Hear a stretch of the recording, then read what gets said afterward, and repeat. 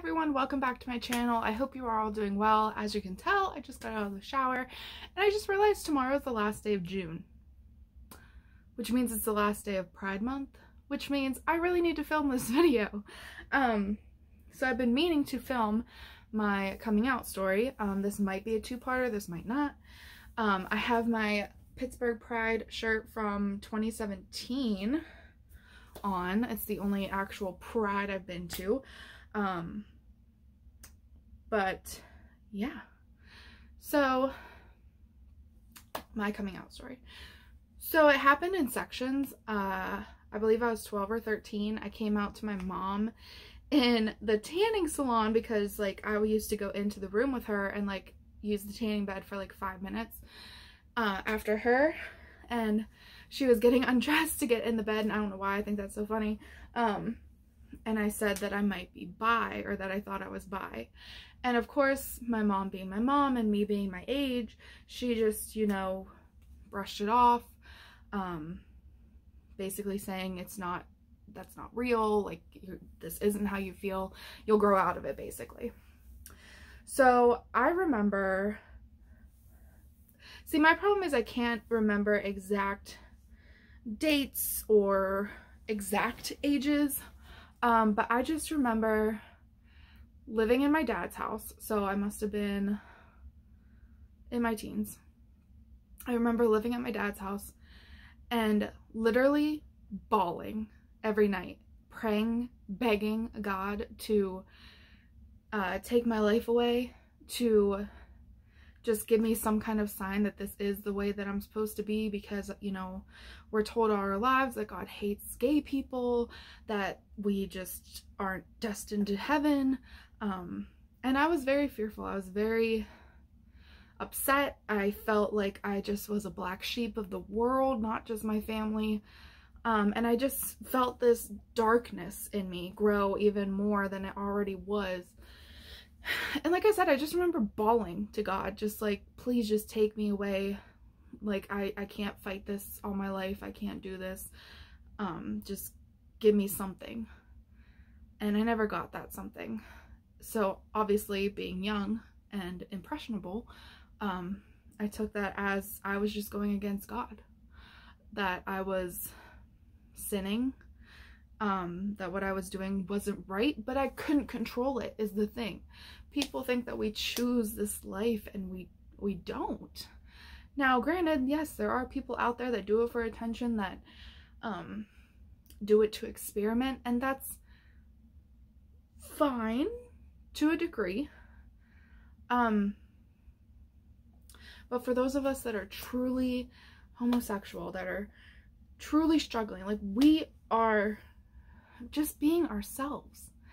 And it's unfortunate that that is misinterpreted as choosing or willingly going against, you know, your religion or your family or your morals or whatever the case may be. So went through a couple years of that, and again, I don't remember ages, but, and I don't even, looking back, I don't even know how this was going to work.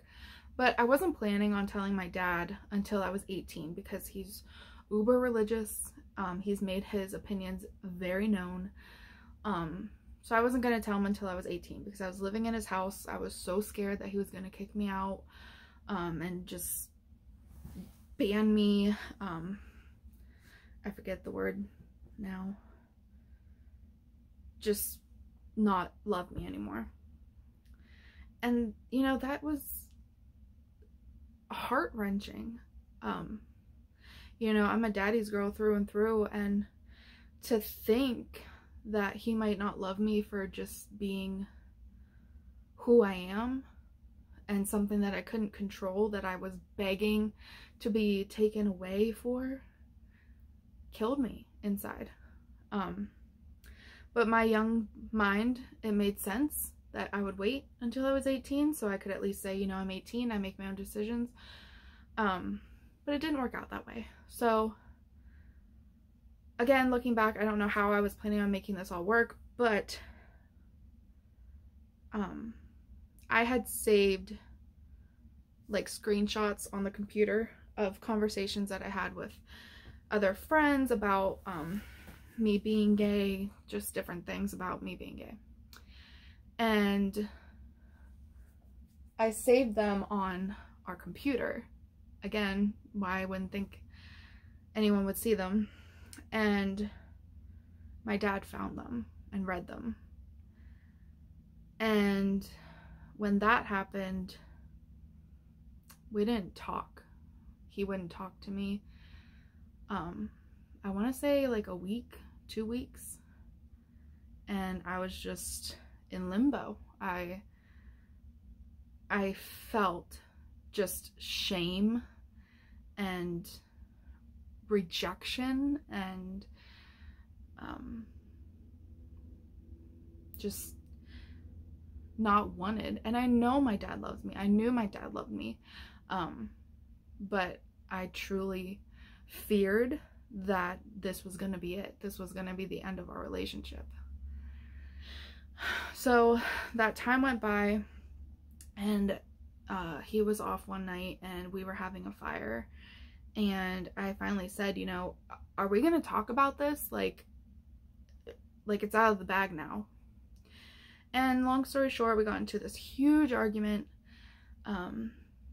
He said awful things. Lots of tears were shed. And I just remember asking, like, so you're saying if I would invite you to my wedding or walk me down the aisle or just be present in a moment that's going to be like my biggest day, my happiest day, that you wouldn't participate or you wouldn't come? And he said no. And that crushed me. You know, what little girl doesn't dream of her father walking her down the aisle at her wedding? So, like I said, a lot of things were said. He did say, you know, I'm always gonna love you, you're always my child, but I do not agree with this, I do not accept it, and I do not support it. So, it was still hard. You know, again, I was daddy's little girl, and in an instant that just kind of fell by the wayside almost, it felt like. So, some time had passed, and the person I was with at that time, I actually went to live with in Philadelphia, and that was when I was 17, so like I said, I don't know why I thought I could wait until I was 18, but again, I don't know why, or I don't know how I reiterated it to my mom, because like I said, I came out to her when I was 12 or 13, and eventually I did come out as lesbian. So after all that, I remember my grandparents finding out, and I honestly don't remember, and this is awful, I don't remember if I emailed them or if my dad told them. I'm pretty sure I emailed them because I feel like he would be too embarrassed to tell them. But I emailed them and basically said, you know, this is who I am, accept me or don't. And I don't remember, this is like an awful coming out story, but I don't remember their actual reaction or what exactly was said, but I do remember my grandma coming to get me, and we went to lunch, and she had to drive me to my high school because it was just about graduation time and I had to pick up my tickets. And she was driving and she just said, how do you know you're gay? And I said, you know, what did I say? I don't even remember. But needless to say, like, my dad's side of the family accepts it to the fact of they know that they'll lose me if they don't put up with it. So I've had my ex around them and they are nice, you know, they talk to her, they don't put off that they don't, you know, agree with it or whatever, but I know they don't. I know that they don't like it and that they are literally just putting up with it, because, you know, I made it a point, you know, it's not fair for my brothers to bring their multiple significant others, and I can't even bring this one that I've been with for so long just because she's a female. And like I said, take it or leave it, basically. So even now, knowing that they put up with it just for me, yes, it means a lot, and I'm thankful for that, because the last thing I want is to not have my family, but it's still hard. It's hard knowing that no one truly accepts it. I think my mom has definitely come around. She definitely was not in favor of it at first. But I do think she has realized that it's not a phase, and that this is who I am. And she's come around to it. My aunt on my mom's side has been super supportive. She's always been supportive of us. So yeah, that's my major coming out story. I feel like it was awful. But that's my experience. Every experience is different. No two stories are alike. And I just want to speak to those that have not come out yet, because chances are you're going to see this. Please know that you are not alone. I was in your shoes. I was terrified. I'm not gonna lie, I was suicidal at times. I didn't want to be in this world knowing that I was such a disgrace to my family, or thinking I was such a disgrace to my family, and just not knowing my place in this world and feeling just like an outcast. I was there, and I can tell you, it gets so much better. You know, I remember being so ashamed of being public about who I was with, or being public about my affections, or just being with whoever I was with. And now I'm the kind of person like, are we gonna hold hands, or like, what are we doing? And just not caring what other people think, because I've definitely come to the point in my life where it's my life. I need to be happy with it, and I don't need to be living for others' happiness. But please, please, if you take anything from this video, know that you are not alone, that there are resources, there's help. There are so many people out there in the world for you to talk to and get help from and just relate to.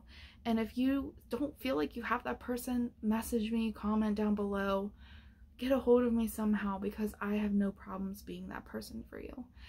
And you are loved, you are worthy of this life, and things do get easier, things will get better, and you will understand all of this craziness that's going on eventually. I know it's tough, but you are tougher.